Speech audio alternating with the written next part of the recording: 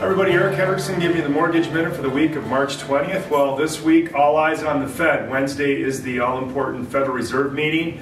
And the weeks leading up to this meeting, the talk was, are they going to do 25 or 50 basis points? But that was all thrown off the board last week when we saw just some major banking upheaval with the collapse of Silicon Valley Bank and then Signature Bank. So really the thought process this week is, in light of all those events in banking and knowing that banks are going to be most likely much more conservative going forward as far as their lending practices and other things, is that going to kind of do the work of the Federal Reserve as far as contracting the economy and slowing down inflation, or does the Fed need to continue on with the rate hikes? That's the big question for this week.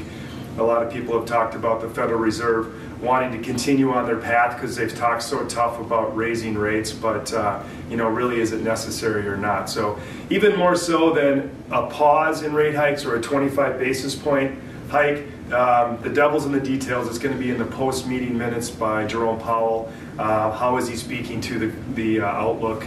It looks like with bond market rates going down, kind of everyone's expecting rates to maybe taper off by the end of the year. So for us in the home loan business, that's good news because that means the prospects for lower 30-year mortgage rates just got a lot better.